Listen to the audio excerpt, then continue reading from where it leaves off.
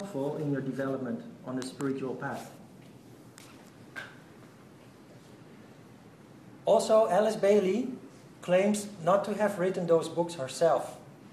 She is only a medium. And this is very difficult to understand for many people at this point of development in yoga. But she is receiving messages from a person who is called Tibetan, and she is simply putting that down in words. And I can tell you those analyses that she makes in her books, are very, very interesting and very helpful in understanding the world and understanding the development of humankind. It is not based upon races. It is not based upon prejudice. It goes far beyond that. And it is based upon how the human being, according to yoga philosophy, is constructed. We are constructed out of energies and emotions. We have intellect, and we have spiritual body. And she is analyzing the world based upon that framework.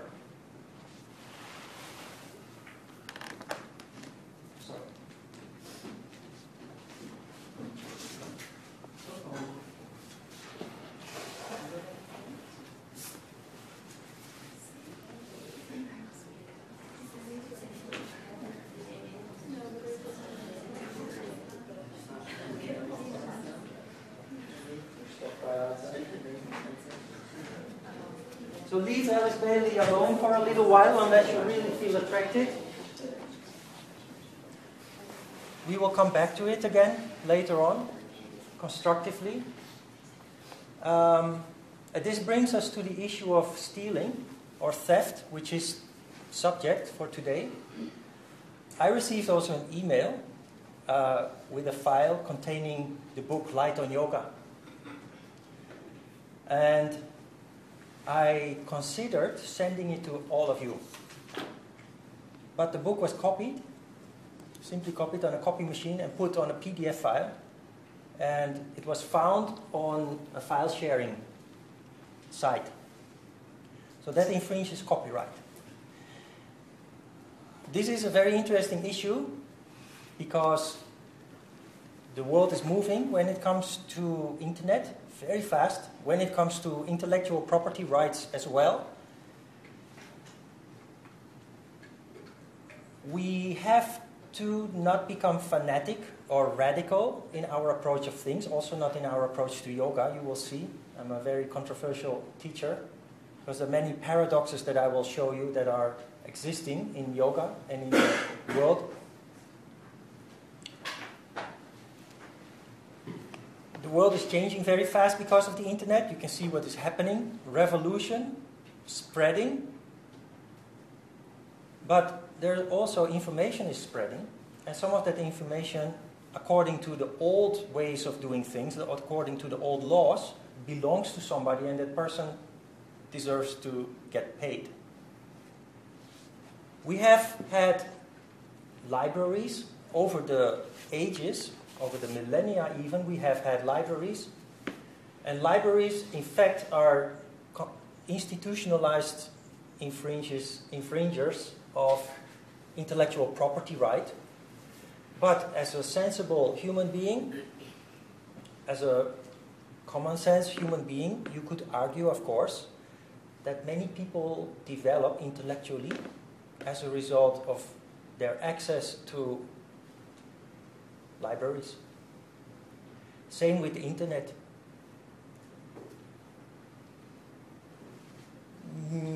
Music companies, publishers of music and books, and newspapers also, have long resisted their material out on the internet because they see their revenues plunging, they lose money,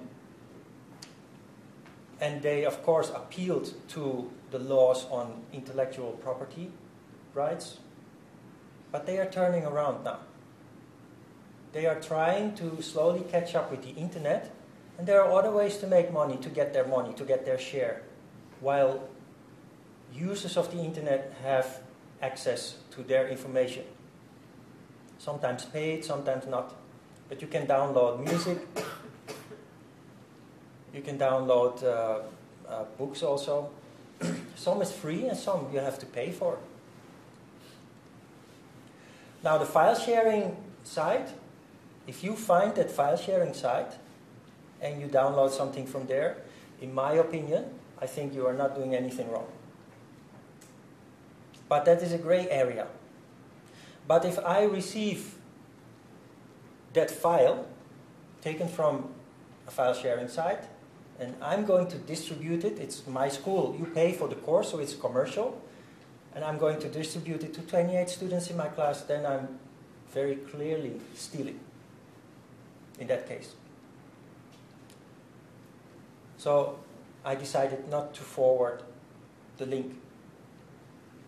This brings us back to Alice Bailey, because Alice Bailey, her books, I think she has 24 books. She had. She's not alive anymore, obviously. Her books are being published by by Lucis Publishing Company, which is a non-profit organization that wants to share all that wisdom over the world, and very slowly, kind of underground movement, very slowly, it is spreading. And these days it is even being translated into Korean. There are people working on it. Those books being translated in Korean. But they are already published in many other languages. If you search the internet a little bit, you will see that they are there in German, in Dutch, in French, in Italian, in Japanese, in many languages those books are available. In all those countries, there are groups springing up that support that goal for non-profit out of ideological reasons, simply because those books elevate humankind and help humankind to evolve even faster towards spirituality, towards the divine. And so Alice Bailey's books, there are libraries online, internet libraries, where you can have access to all those books, and it's legal. It is with the agreement of the Lucis Publishing Company, which is part of the Theosophic Society. Have you ever heard of Theosophic Society? Mm-hmm. Theosophic Society, I think, origins from India, is purely based upon the spiritual, or is purely focused on spiritual development of humankind in its entirety. And they do that for naught.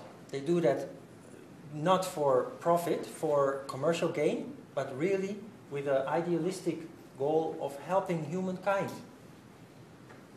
For commercial gain, but really with an idealistic goal of helping humankind. So those books, this library, I can forward to you, and you can use it freely without infringing copyrights. There is another issue. It is proven that people who download music often want to have the CD anyway. People who download a book eventually want to buy the book anyway, to have just a physical material book or CD.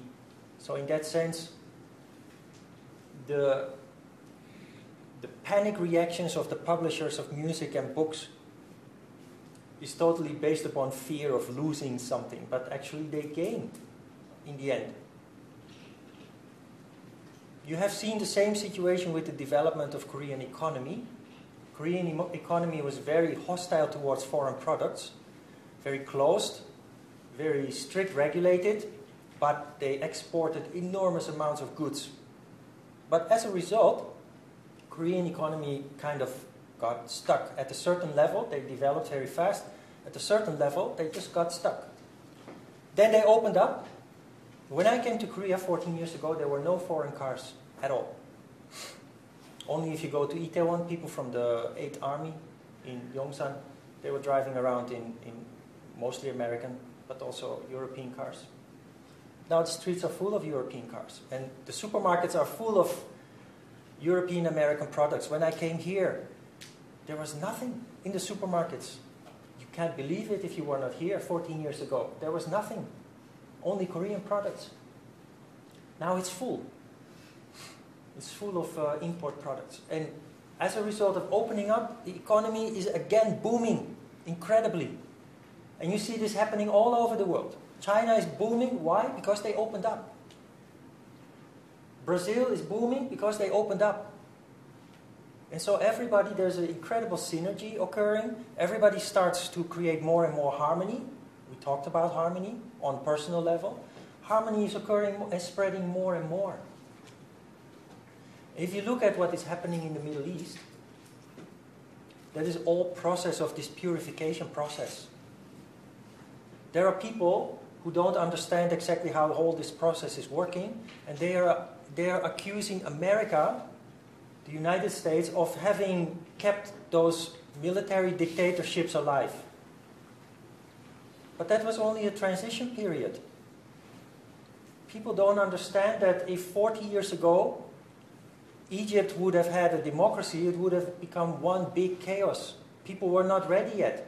Now, with the support of the United States, I'm not a promoter of the United States, but I want to put things into perspective.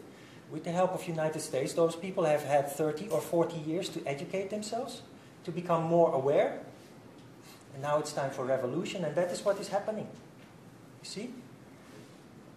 The same happened in South America. Many of those countries were military dictatorships. Some of them still are, but they are prospering now. They have been military dictatorships by necessity, as a transformation period. A couple of decades, people evolve intellectually, spiritually. They become wiser, stronger, independent, and then it's time for revolution. That is what happened. And so the country starts to thrive on world level. Economies start to flourish. People start to flourish. Emancipation is occurring. Liberation, emancipation. The levels of medical care are improving, increasing. Education is increasing. So everybody is getting better from it. In Holland you have this leftist movement that is criticizing America for everything, forgetting that we were liberated by the Americans, whole of Europe were liberated by we would be speaking German or Russian if not for the Allied troops that came to rescue. Simple as that. But people's vision is blurred, and they think about America as evil, and they think of the black operation, the black ops. Those things are necessary. Evil. Otherwise it's impossible. You understand a little bit? You can criticize me for what I'm telling you, but that is a little bit my vision of why I'm telling you this is because there is a movement going on in the whole world of which we are part of evolution. People are evolving at an incredibly rapid pace. Can you see that? There's a lot of positive, and surely it always comes together with some negative things. Sure, you can't avoid that. But the tendency is positive. The tendency is towards more and more freedom, more and more emancipation of the human spirit. Look what is happening. Also in Africa. In Africa it was unthinkable a couple of years ago that some of the countries would unite and stand together to oppose one of the other rulers. Exactly that has happened recently with the ECOWAS, opposing Mr. Laurent Gbagbo in Ivory Coast and trying to get him out actually. Before they would have supported him. And so even there you now see forces for the good standing up, uniting, and all for the same goal. Prosperity for everybody, freedom, democracy for everybody. Can you see that?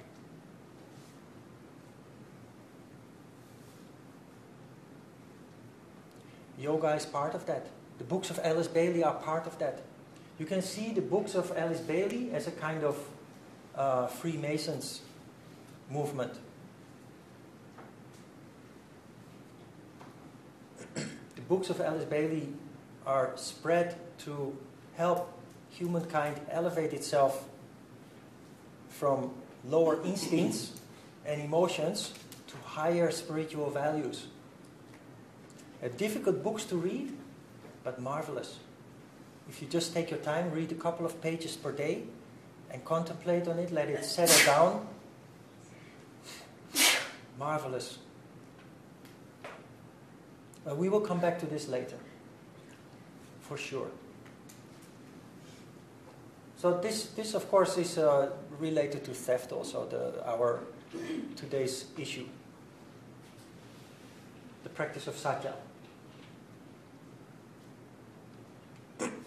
When you talk about non-stealing,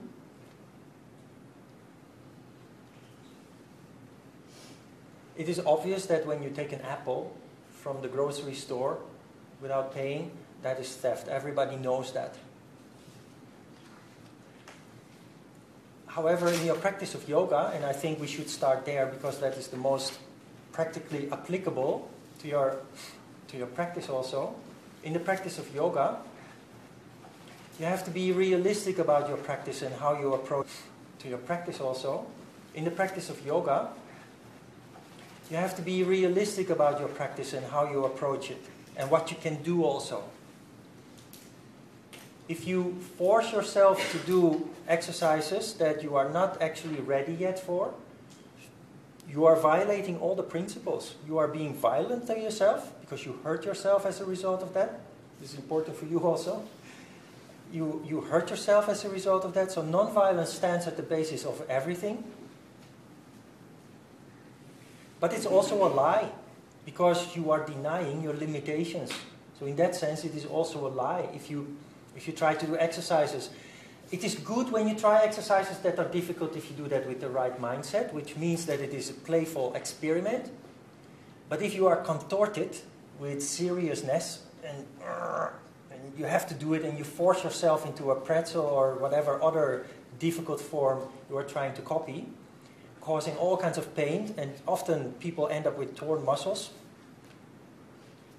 then you are violating all those principles. Sadly, this is the way yoga is very often practiced because it has become a purely physical engagement.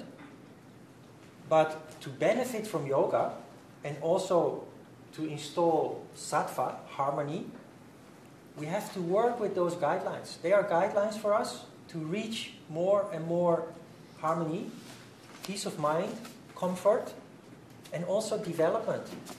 Because at the basis, sattva lies at the basis of all development, as I explained last week, with the comparison of how children grow up. Children who grow up in a very stable, peaceful environment, they prosper and they grow into very stable, mature adults. They prosper in school, they are at the top of the rankings in school. They have good social relationship, etc. Children who grow up in very unstable environment and stable families, they stay behind in their development in all aspects. Intellectually, in school, socially, emotionally, everything stays behind. But I'm telling you this to emphasize the importance, or even just so you understand how much influence harmony in you can have upon your further life from now on.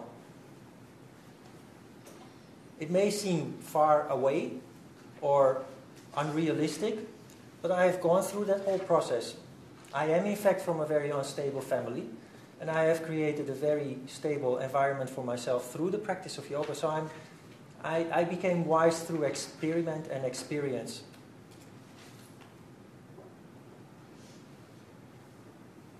So I have a lot to share in that sense also.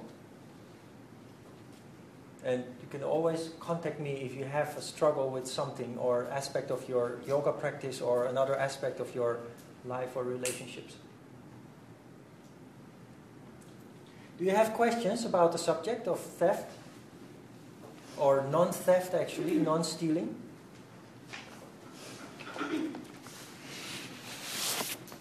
Other question is also okay? Sattva or Shiva and Shakti? Last thing I wanted to ask you about expectations. Yeah. And kind of how that comes into play with Good question. Satya, I guess. Well, look, when you have expectations, I'm a yoga teacher. I too have to work alongside those lines. First of all, if you look at the yamas, non-violence, non-truthfulness, non-stealing, honesty, chastity, non-desire, they are natural laws. I am not telling you anything new when I talk about this, because in your heart you already know it. All I'm doing is bringing it to your attention, into your awareness, so that you can consciously do something with it in a constructive way and start applying it into your life. So you build a framework onto which you can match your life. That leads to very incredible insights and possibly changes also in people's lives. I know that. As a teacher, of course, I would be very happy if you can put both your feet behind your head and stand on your hands and wiggle back and forward like a real yogi. I would be very proud. You know, my chest would swell and ooh. But that is, of course, an expectation that if I let that expectation rule my way of teaching, you will get hurt. In the same way, there are many English teachers here. Of course, you would like your students to excel, to be good at what they are doing, to pick up as much from what you are teaching. But if your expectation is high and you start hitting them with a stick to increase their performance, then you are on the wrong track, because as a result, the child will block, the intellect of the child will be blocked because of fear, because of the pressure to be perfect. So in that sense also, that is stealing. So it is good to have expectations. This is what I meant with paradox. There are many paradoxes in yoga, because there is no absolute in yoga, in life. There is, if we talk about something in this way, that is not good, then would the other thing be good? No, the truth always lies somewhere in the middle. And the approach simply is based upon common sense, which unfortunately is not so very common. But more and more common sense, I think, is spreading throughout the world. So, yeah, expectation. But you can apply this in your way, in your handling other people or students or maybe family members. Parents are also very demanding of their children because they want their children to excel, to be perfect. But if you understand how it works and how it actually blocks people from developing into balanced beings in general, then you have to control your desire to let children or other people perform to your expectations. But you have to start in the first place with yourself. Start with yourself. If you can go out here and walk around the gym or in the street or in your neighborhood or back home or wherever, you look at people's faces, you can see there are people who are perfectionists. Perfectionists are always very tense people. They're very scared to make a mistake, and when they do, they will always deny it. And the worst thing is that if they deny it to other people, okay, that is in the beginning, that's not so important yet. They deny it to themselves. Where many people meditate, crime rates go down. That has been shown in statistics. In Holland, you have those villages of Osho, in the past Bhagwan. You have Zen societies, Zen groups who have their own small villages within a village or within some community. And their harmony from their spiritual practices is spreading throughout the environment around them. So it is said, based upon this research, it is said that if only 1 in 100 people in the world would practice meditation, there wouldn't be war anymore. There wouldn't be violence anymore. Influence is that big.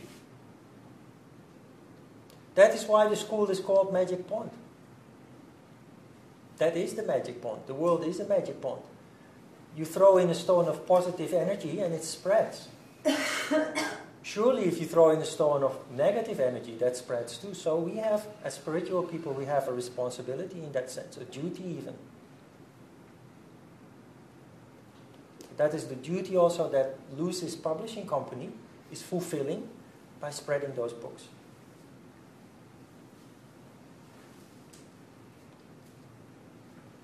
You had a question also? Yeah.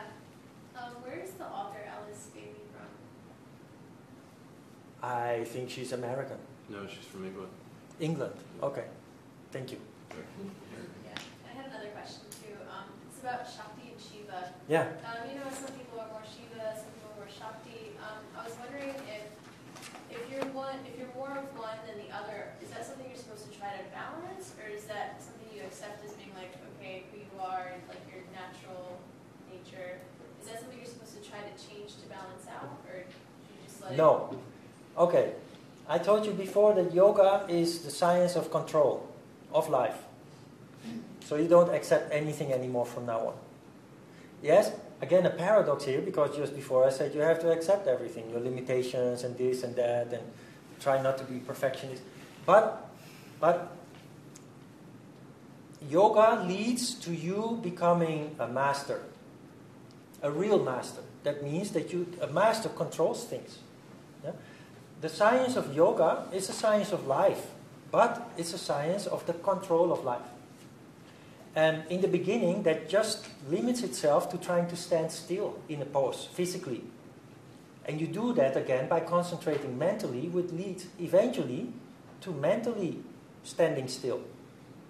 But this is very difficult, and you have to have a lot of practice there. But this control will spread more and more into all other aspects of your life. If you look at Buddhist philosophy and yoga philosophy also, it is all saying that life is suffering. Buddhists, when a baby is born, they mourn, they cry. Because another life has started the whole path of suffering. And they have a party, they put on white clothes and flowers and happy music when somebody has died and is being buried or burned usually. They are happy. Why? Because the wheel of suffering has ended there. So life is suffering. Why is life considered to be suffering? This is a long story, but I will try to tell you this in short a little bit. Life is considered to be suffering because human beings find themselves all the time in circumstances that they don't want to be in. But because we are lacking the insight, we are lacking the experience, we are lacking intuition mainly, we find ourselves in those situations all the time before we know it. And so we are always busy in our lives trying to clean up the mess behind us, trying to put things right that were wrong because of the circumstances that we ended up in. We end up in those circumstances not only because of lack of insight and wisdom, intuition, but because our emotions and desires, lower emotions and desires, constantly put us in situations that we regret, that cause us to struggle. And that is the suffering that is talked about in Buddhism and yoga. There is a way to end that suffering, and that is learning to control. But how do you do that? How can you prevent situations from developing, undesirable situations that you don't want to be in? How do you stop that from happening? That is, in the first place, by developing insight. So life is just a play. By the practice of yoga, because you are constantly doing attempts to stand still, you develop an incredible sensitivity. You will see. Within a couple of months in this course, you will be much more sensitive than now. All your senses will become more sensitive. So your touch, your eyes, your ears, but more importantly, your sixth sense also develops more and more. So you will become very sensitive to everything that is happening into your environment. in the beginning that can make you more unstable than you already are. Sounds strange, eh? Yoga is supposed to make you more stable. But the beginning stage, it can make you, or some people, more unstable than you already are. That is a stage that you have to go through.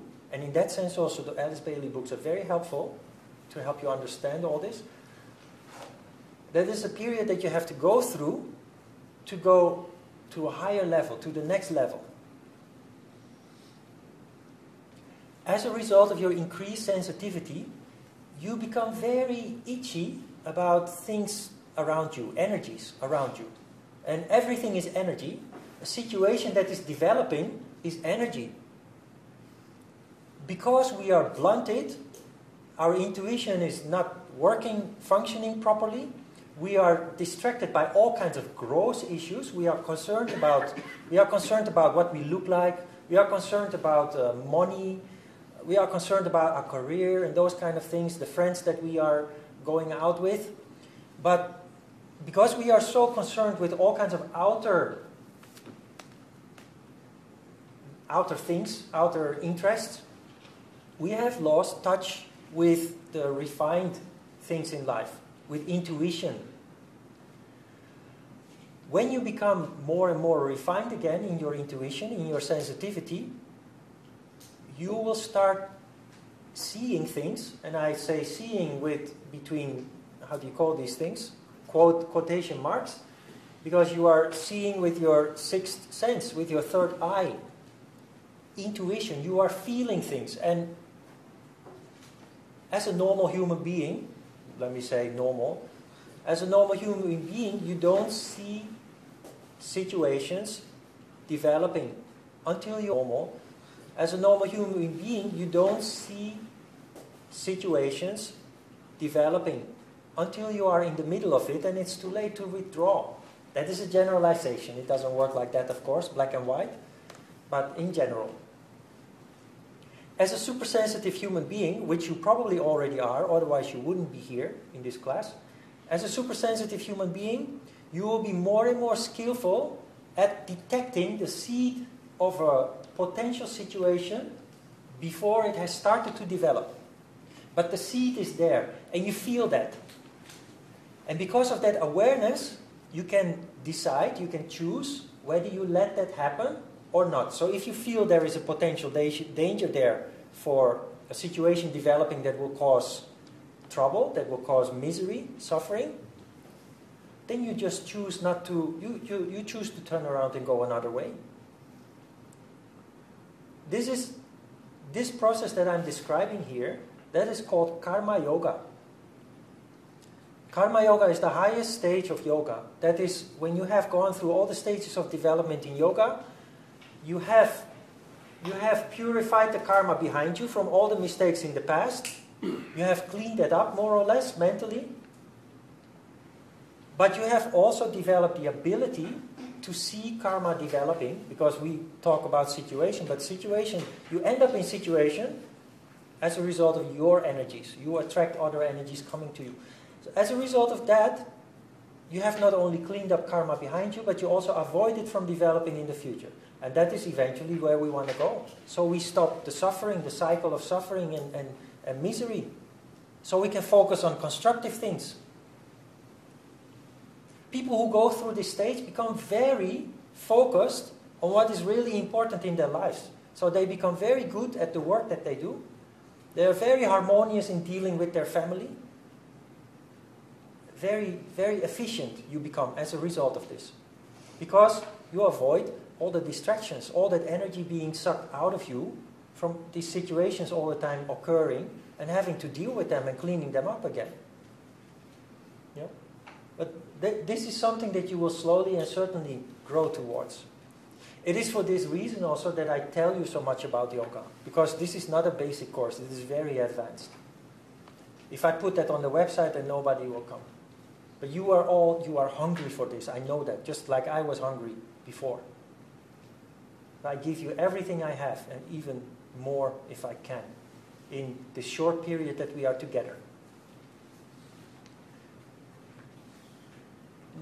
That is a very complicated explanation to the Shiva and Shakti issue, but you don't accept things anymore as they are. For the sake of harmony, you accept things as they are, but little by little, you start to take your life into your own hands, not anymore being controlled by circumstances. When it comes to Shiva and Shakti, if you assess that you have a very Shiva constitution, you know that that is not a good condition. So you try to do what you can to slowly but certainly correct that condition. In yoga philosophy, like in religion, we talk about a downfall. The downfall is going into that Shiva domination. That is a negative cycle going down into Shiva domination. That is a long story again. We will come back to that later. But our Shiva condition, tamas condition of most people, is a result of that downfall. And as a master, you can turn it around by doing the right things, by doing exercise, by energy control, and by simply avoiding things that make you tamas, that cause tamas condition. Food causes a tamas condition, depending on the food that you eat. Too much sleep can cause tamas condition. Working too hard also can cause a tamas condition. So there are all kinds of adjustments that we have to make in life, which during this course I will let you know about which things they are.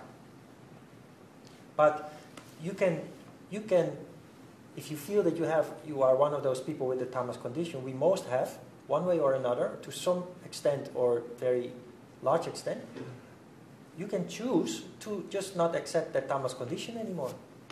Because if you contemplate on it, you will see that this tamas condition is the reason for many of the things that you don't agree with.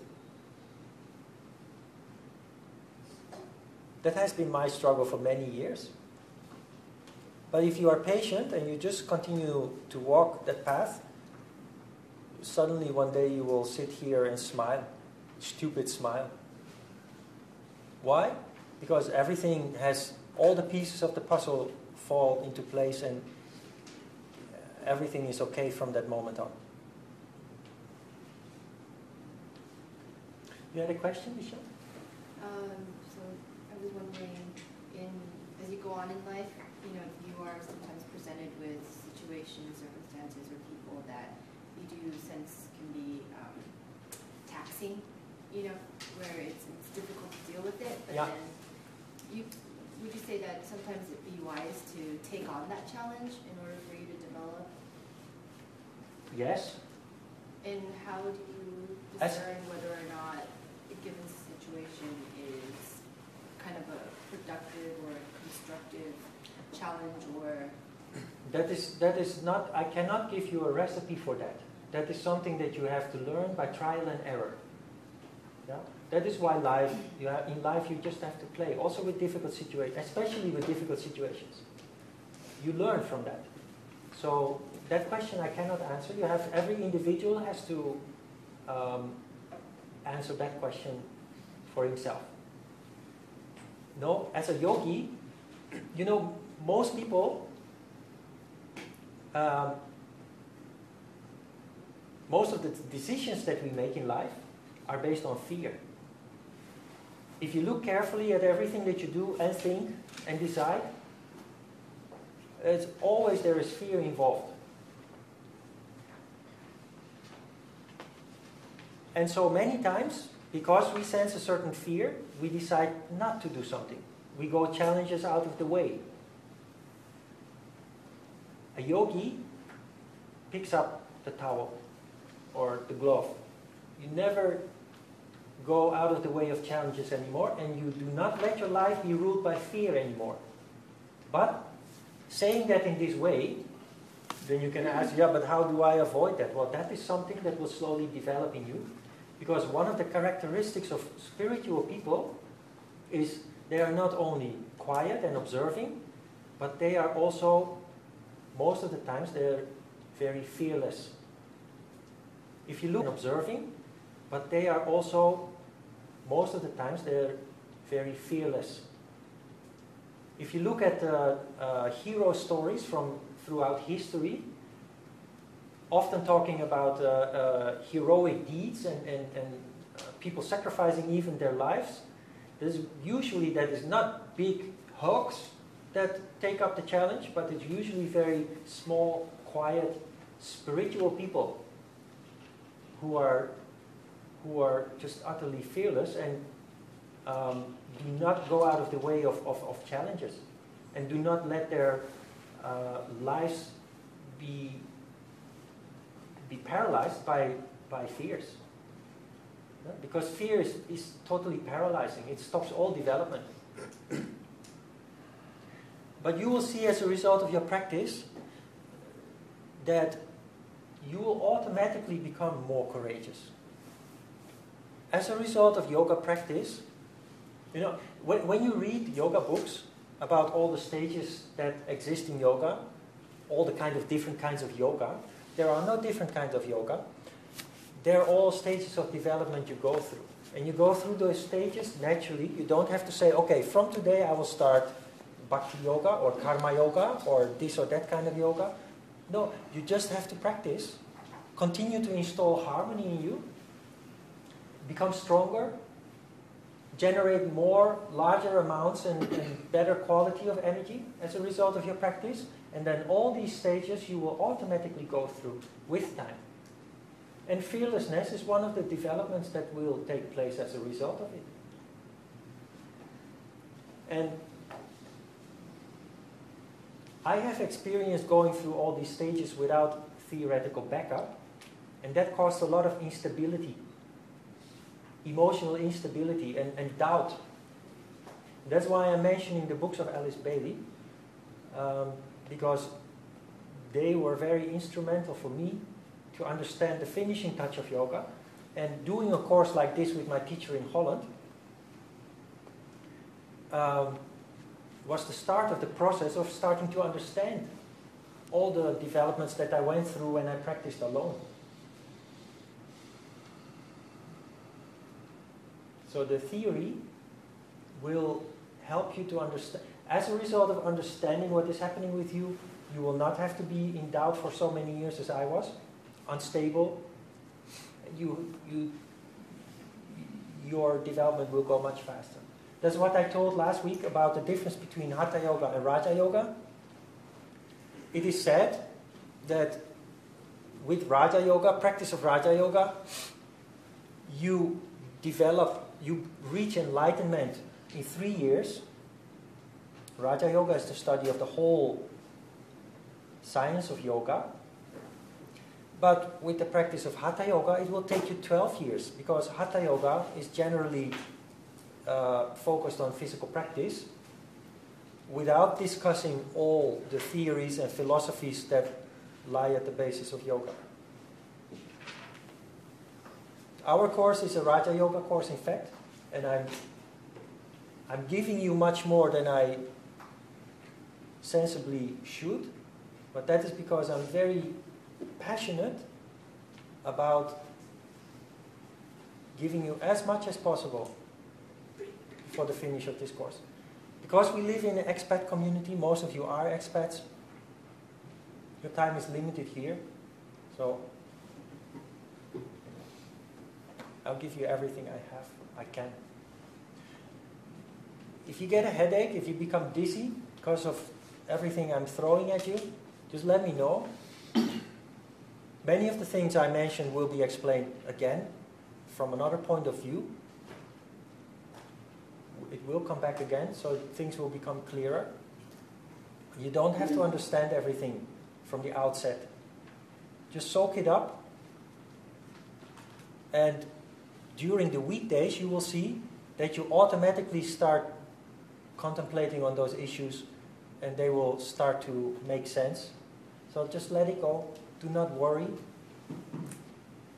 And if you really have a question, you can always write me an email or you can call me. I prefer that you write or ask next time in class.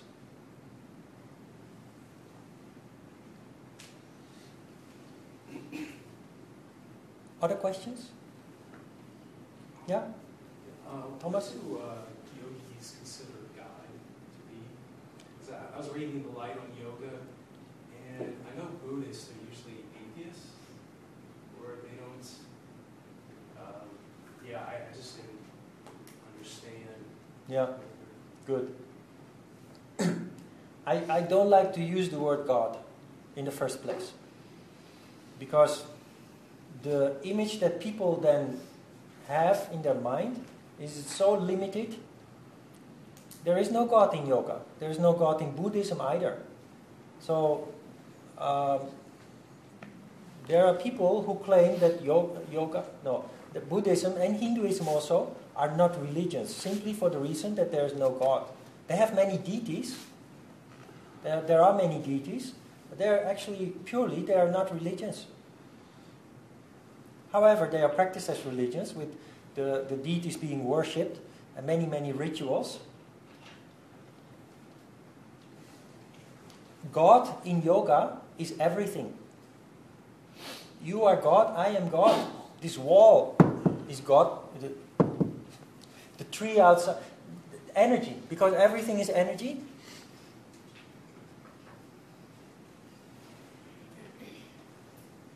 Look, you don't hear me talking about God on purpose, because many of the people who try to lecture about yoga, they constantly fall back into talking about God and divinity and the spirit and the soul and all kinds of things that you cannot do anything constructively with if you don't understand what it is about. For me,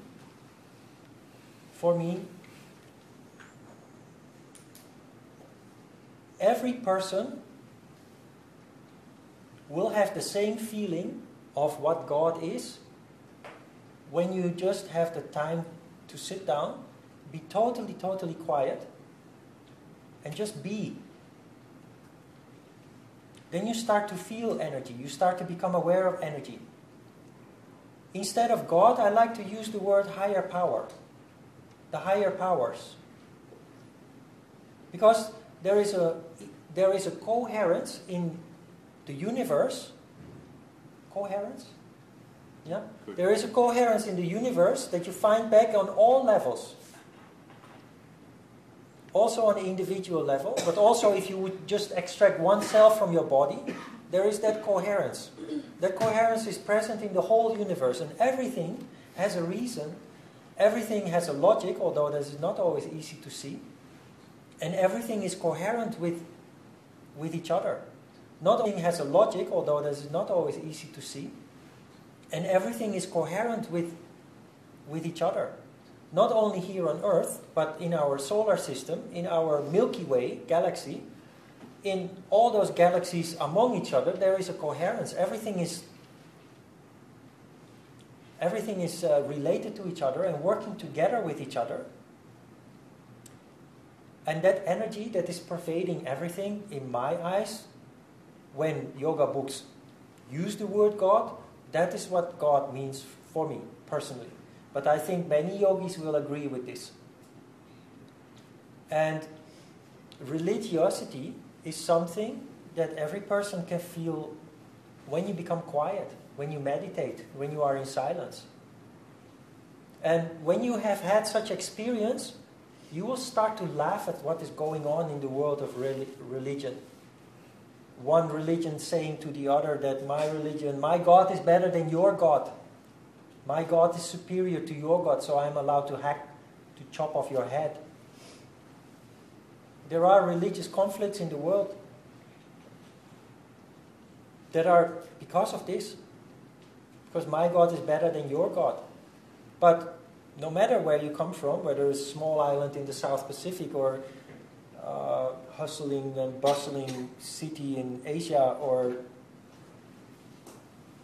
from Amsterdam or Berlin, everybody, wherever you come from, if you sit down and be quiet, you have the same feeling. You have the same feeling of that divinity. We all carry a little part of that divinity within us. So I don't like to use the word God When you talk about the word God, then we think about something that is superior to us, and it's sitting there up on a cloud with a large beard, white hair, and when you commit a sin, then it will throw thunder and lightning at you, or something like that. That is the way people looked at it hundreds of years ago.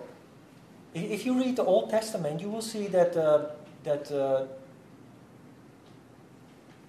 God was used as a form of state, of governing a large group of people. You organize them by fear. And very interesting. I think it is, I stand above it in a way, but I can see what is happening around me. Christianity or Catholicism was introduced into Korea also. And maybe this is also interesting to see how trust works, because we are talking about trust as well. What you can see now, after Christian communities, Catholic communities developing in Korea for the last 100 years, is that people unite. And as a result, they have a harmony among themselves. They trust each other. And based upon that trust, those people are successful in their lives, in their business, as compared to those people who are not part of those groups. Have you seen this? That is the reality in Korea. People who attend church, they do a little bit what we do, but on coming into it from another corner. But it is creating harmony, not only individually but also on a group scale. And if you look at countries that are very poor, the main reason for that is there is no trust. Everybody is mistrusting everybody, and so nothing can be done. If you look at old Europe, Western Europe, Northern Europe, there is a lot of trust there. There is enormous trust there among people. People shake hands with each other and they believe each other, and people keep their word. And so those countries in that part of Europe for decades have been thriving. Not for decades, for ages already, for centuries, have been thriving. So I'm telling you this because you can compare this with our goal in yoga to create harmony, first on individual level, is having the same effect. That harmony will lead to the same kind of development that you can see with a country where there is trust and where there is peace and no conflict. It's exactly the same with a human being. If there is peace, harmony, no conflict in you, you will start to thrive. Like the wealthy countries in the world that are thriving. They are thriving because of this. The countries that are poor, they are poor because of there is constant conflict, nobody is trusting anybody, people live in fear, and their development stays behind. They have no room for development. And when we started this class, I talked about what is happening in the Middle East and so on. You see these countries that find a certain stability, everybody starts to benefit from that. All individual citizens of that country will gradually start to benefit from that. That harmony reflects on those people build families, and that harmony is spreading, and everybody starts to prosper. The whole country starts to prosper. Yeah? Do you think problems in the United States comes from the disharmony? Say again?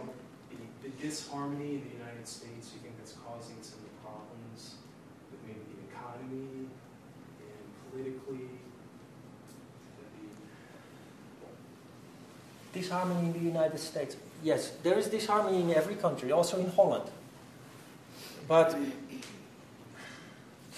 there are people who feel a lot of resentment towards the United States because it is a superpower. And so they wish they would just go away.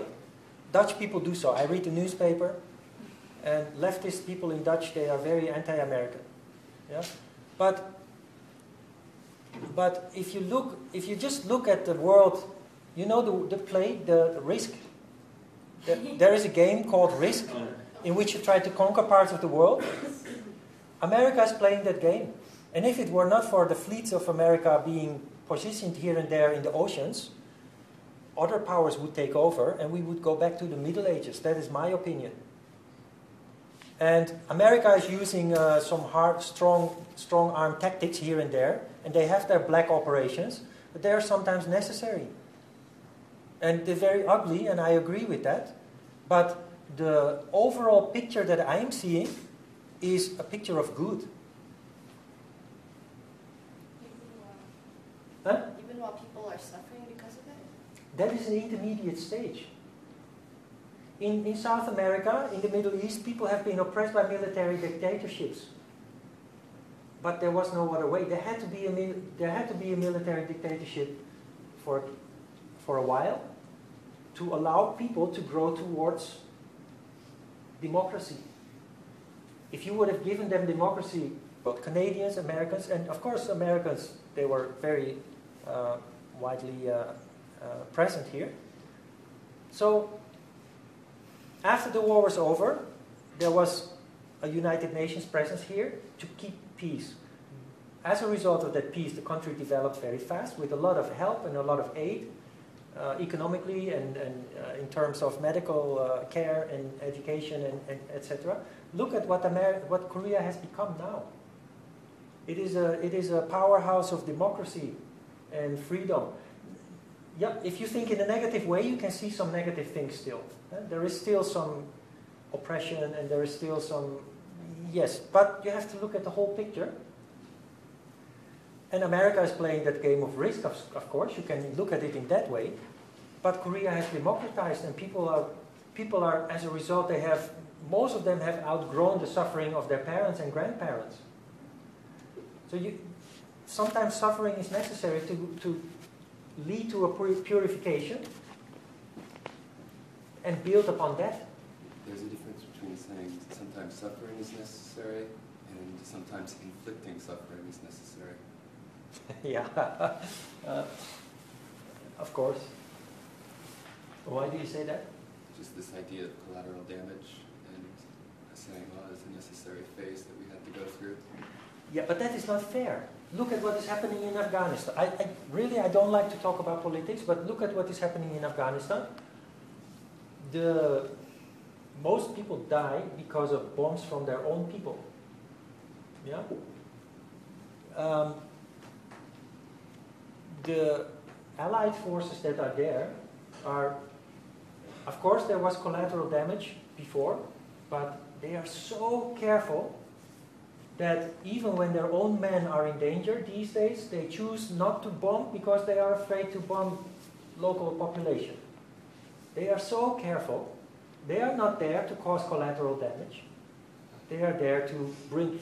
Look at Afghanistan. That land is in the Middle Ages. Girls are not allowed to go to school. They are being circumcised, or people have no freedom. Women are oppressed. Men are still living in the Middle Ages. Europe and America and all the other countries that are in Afghanistan are trying to bring enlightenment there. That's an easy example, but what about the headscarf in France, for example? Do you know what I mean? Yes, but in terms of cultural imperialism.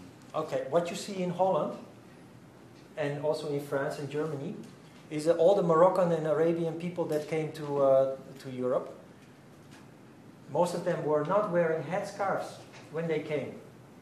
And when you go to Istanbul or Rabat or Marrakesh, women are free and liberated.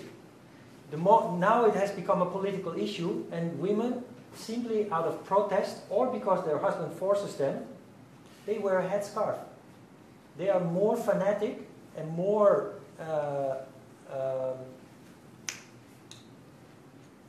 radical than their family at home. So that is a kind of a provocation. But this is also a necessary step in development. Their children and their children's children, just look what is happening there. You have to look into the future. What is happening now is a consequence of something else. So you just have to let that go. Let it fizzle out. If you resist it, what is happening now, if you resist it, it will only become stronger. That is where the radicalization of people comes from. Resist what? Resist the urge to stop people from wearing a headscarf, or resist the urge to modernize and to not wear it? You cannot the more you try to force them not to wear the headscarf, the more they will want to wear it. That is just how it works. So you have to let them go. But you can, of course, if you don't want people to wear a headscarf in school, in class, in the classroom, you can impose that maybe. There are women who wear burqa. People cannot be identified in that way. There could be a man in that burqa with a Kalashnikov, and he could walk into an airport or a bank or I don't know where and cause a lot of damage. So in that sense, people have to be, it must be possible to identify. It's all a matter of common sense. How far do you go? How far do you allow it to be, and how far do you let it go? Sometimes you have to step in, but you have to be very careful. I think European governments are very prudent in that sense, to a certain extent, but it is going out of hand. And all over Europe you can see that the right is becoming more strong, as opposed to the left, who has allowed everything to go out of hand. The truth lies in the middle somewhere. The solution lies in the middle somewhere. They're working on it very hard. But please try to see what is happening is all leading to more light, more peace. And sometimes there are some ugly things that are but that is part of the process. When you start going towards the light, you also have to deal with ugly things from your past. And in doing so, you sometimes also end up with violence. Because you are not there yet. That is a movement going on in life. But people who are on the path like we are, they are not going this way, but they are going, and they're going more and more up. And the swings between tamas and rajas, the duality, become less and less.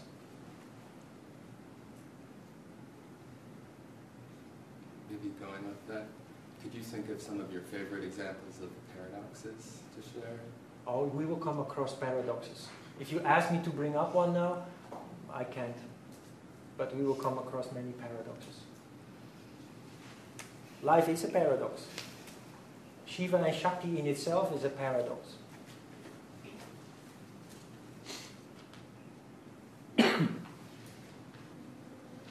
Okay, I think we have to start. You have any other questions related to this or?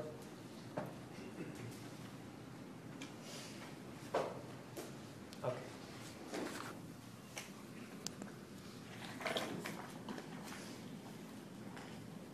Or during the subway ride or sitting in the park, enjoying the sunshine and a nice sandwich or so. I hope also that you have started hearing it during the exercises, especially after the exercise when you stand in Tadasana and you let the energy spread. Nada. Everybody hears nada, right? That's amazing. In most classes there's always a couple of people who don't hear it. So congratulations on that.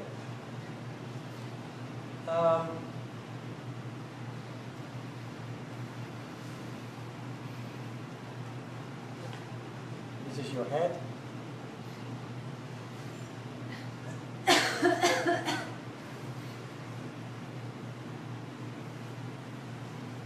And most heads are buzzing with activity. You're maybe not aware of that, but now that we are sitting here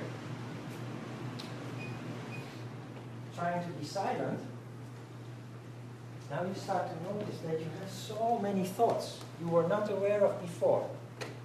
And if you pay attention to it, you will see that actually most of them are totally useless. Not constructive. So every thought that you have is in fact energy that you are. It's like turning on the, well now the air conditioner is on, but it's turning on the heater, turn up the heater to 10, and at the same time you open all the windows. So it's a very inefficient way to handle your energy. That is how most people function.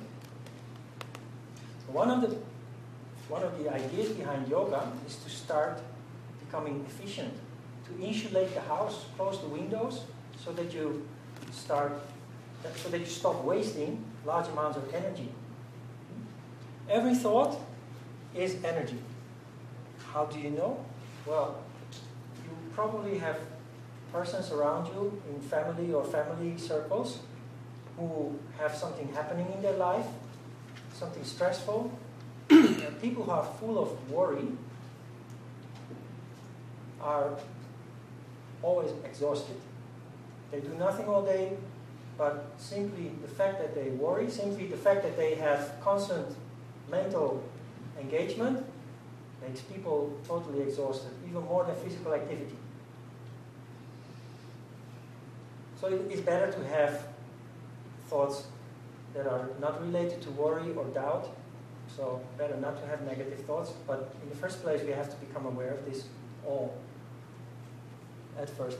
So with every thought that you have, you are losing energy. You are wasting energy. In the beginning, that is impossible to stop that. But try. First of all, try to observe that flow of thoughts taking place. This is the first step towards meditation. So that is, for us, at this stage, that is the most important thing to do. Simply observe. So nothing difficult, nothing strenuous. Just sit and simply be and try to observe that flow of thoughts happening. If you feel that you have room, you can slowly start guiding the energy, transforming the energy. How do you do that? Bring it back. Bring it back. To where? To where? Bring it back to nada. Bring it back to nada. If you can hear nada, the moment that you are aware of that whole flow of thoughts walking away with you, simply remember nada. Go back to nada.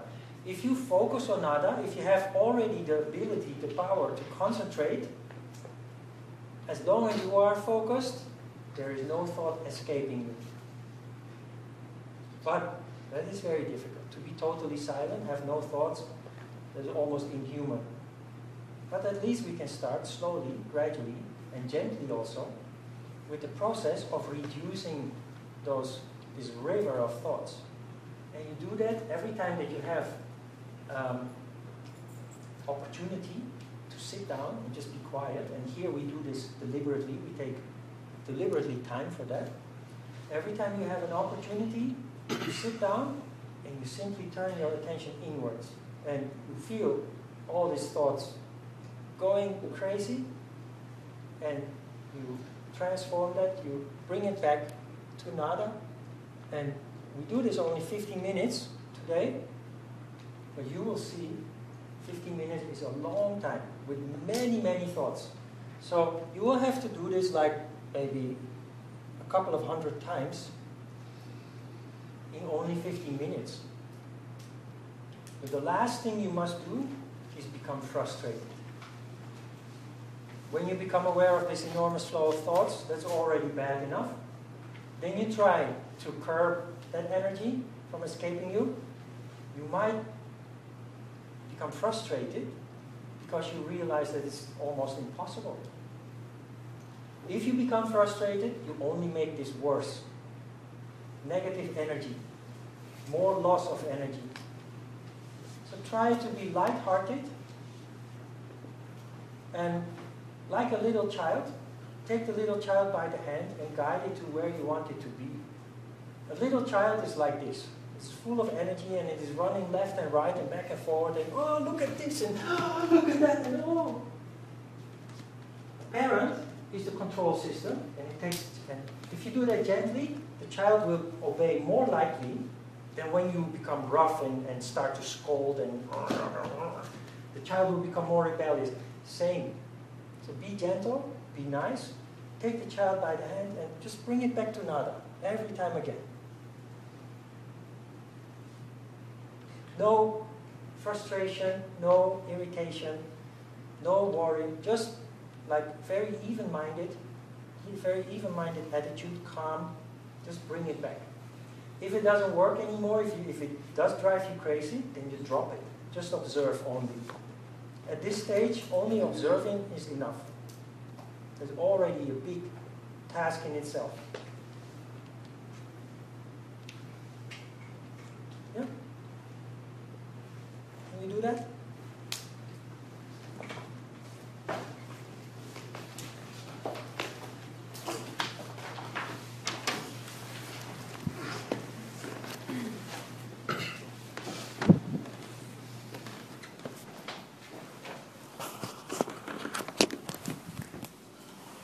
I guess what I was wondering was like the type of energy that you have, is that more from your environment that you grow up in, or is there some level of that you're just born with, like that tendency? It is depending on so many factors. It depends on so many factors. We will come to that. Yeah. Yoga scriptures teach you how you can make certain adjustments in life without practicing yoga, how you can make certain adjustments in life to create more harmony or to avoid tamas. We will come to that when we start reading the Hatha Yoga Pradipika. Yeah?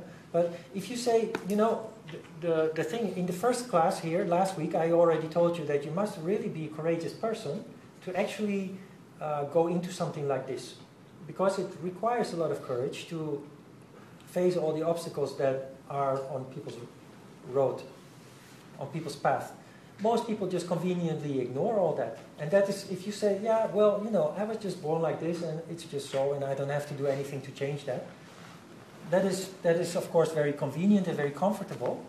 But if you are the least bit rebellious, you will just not accept that.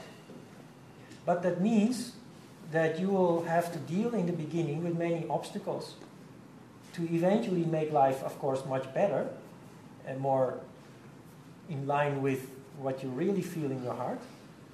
But you will have to overcome those obstacles. If you don't, you live just a very mediocre life, which is very comfortable for many people. But I assume that the reason that you came here is that you don't accept that and that you want to also take charge of your life and anything related to it. It was just a question related to what you were saying. We were sorry, excuse me. Yeah, no. We were having a discussion over lunch last week, and we were just voicing a fear that we have, maybe that if we kind of achieve like perfect harmony, then like facets of our personality would just go out the window. Do you know what I mean? And we were like, what do you think about that? Do we all become stoic, No, do I look stoic? No. Look, you will, as a result of this whole process, you will slowly but certainly get rid of certain aspects of you which were superficial in the first place. That's why you will get rid of them. You will get rid of them in a very natural way. You just lose interest in certain aspects that you've always been interested in. But you get so much in return. So it's not that you're like, as a joke, I haven't done this in this class, but maybe you have heard about it. As a joke, I sometimes say you become very boring yogi, insipid. That is in the eyes of other people. But your life will just start focusing on other aspects, more real instead of superficial. We live in a superficial world. The age that we live in is unprecedented in the history of the existence of the earth, billions of years. There's so much materialism, but on the same hand, also,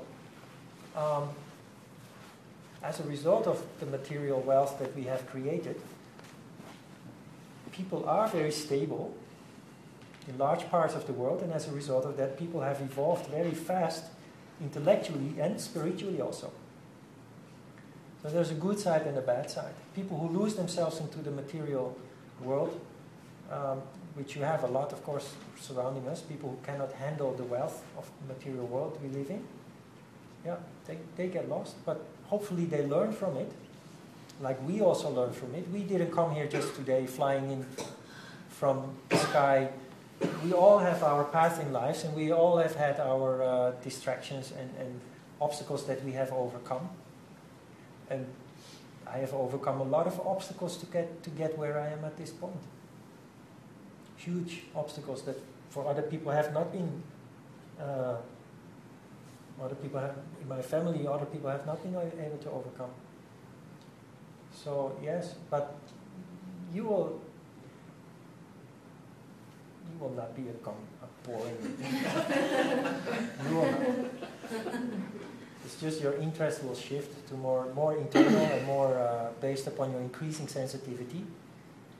And because you become less restless, you will run around less than you used to, like a chicken without a head, as we say in Holland. When you sit down and be quiet like this, do you notice how many times you actually want to stand up and do something? That is because there is a little man in your head with a hammer that's constantly hammering, saying, oh, shouldn't you send a message to this and that person? Or how about, oh, lunchtime, it's almost lunchtime, what am I going to eat? And pay attention that when you have such thoughts, your body it wants to move, it wants to get up and do something. That is why when we do asana, we take this process consciously, and so we stand in Tadasana and we say, Vriksasana. And you visualize the pose, and you do exactly the same what is happening involuntarily. You try to make your body do it spontaneously without having to do it in a forcible way. But when you sit down like this, 20 minutes today is a little bit long because last week we did only 10 minutes. When you sit down like this, you must notice that every movement you make is instigated in the mind. Restless thoughts. So people who are always busy doing things, even when they don't have obligations, work is finished, family obligations, everything finished, they're still keeping themselves busy all the time with this or that. That is an indication of how restless they are in the mind. As a yogi, you will develop more and more peace of mind, and as a result, you will be less running around like a chicken, like a headless chicken. Because there is no inclination, there is no tendency created in the mind that tells you, how about this, how about that, and shouldn't you, and oh, I forgot something, and that's how many people function, and therefore always busy. So in that sense, I'm a boring yogi, because I do very little, actually. Yoga is my life, 24 hours a day. And I have a dog, I walk my dog on the riverside, and I work on my upgrading the yoga files and reading some books, keeping the yoga school running. That's all I do, and I don't feel any inclination to go out to Itaewon and go dancing or drinking, or that I don't have anymore. I don't feel that restlessness anymore. So in that sense, I'm insipid, maybe. But very nice. Very nice. Compared to 20 years ago, there's a difference between day and night, I think. 20, before I started practicing yoga. Absolutely. That's heaven. In the yoga scriptures, this is called paradise. That is what you can expect in return for losing your interest in certain superficial things. Heaven and hell, you know, that is not something that occurs after you die. Because you behaved well, you will end up in heaven. And because you behaved badly, you will end up in hell. Heaven and hell are here, and most people are living in hell. That is the suffering that in Christianity is called heaven and hell. In Buddhism it's called suffering. People live in misery. But it's the same. So if you make adjustments into your life and you respect the moral principles and you are striving again and again for sattva in your life, you will see your life will turn into heaven, what is called heaven. Nirvana in Buddhism. That is just that sense of there are no conflicts anymore. There are no... there will be less and less distractions. You start slowly to control your tendencies and your emotions and all those things that usually disturb people. That is the purpose of yoga.